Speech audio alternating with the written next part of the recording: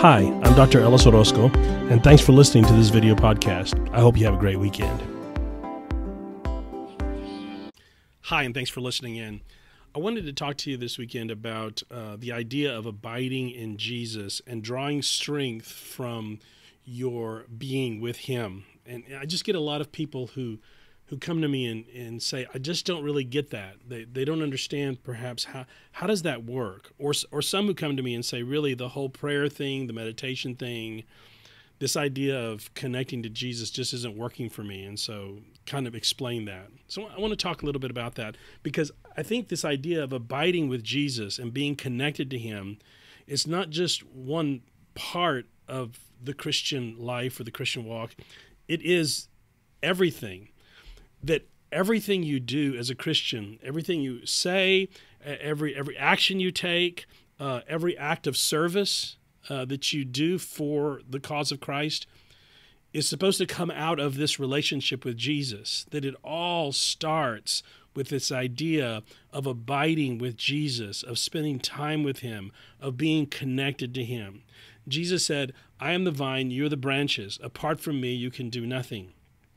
And so that is central and core to what it means to be a Christian, is to be connected to Jesus, to be spending time with Him, to be listening for His voice in your life. So I think it's really super important. And this was really important for the ancient Hebrew culture as well, the culture out of which Christianity grew.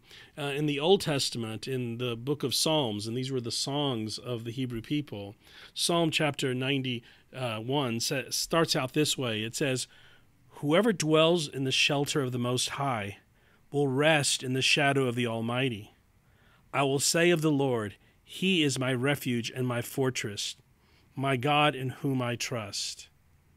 So right out of the ancient Hebrew scriptures, there is this idea of resting in God's presence, of finding strength and peace for your life's journey by resting in the shadow of His wings, under His care, under His protection.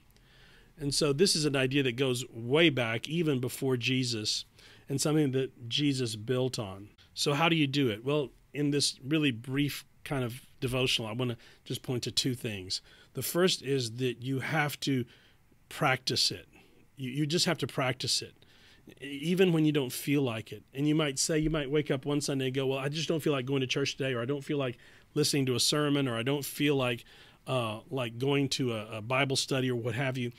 And in the Christian life, we call all these things, Bible study, prayer, worship, meditation, we call these spiritual disciplines or spiritual exercises, because they're just like exercising. You may not feel like going to the gym. You may not feel like running a mile. You may not feel like getting on your exercise bicycle, but you just have to do it even when you don't feel like it. And sometimes even when you feel like it's not helping you, you feel like maybe you're even going backwards because the pain is greater this time than it was last time, or you're just not quite getting it. Just like in physical exercise, in spiritual exercise, you just have to keep doing it. You have to do it even when you feel like it's not working for you.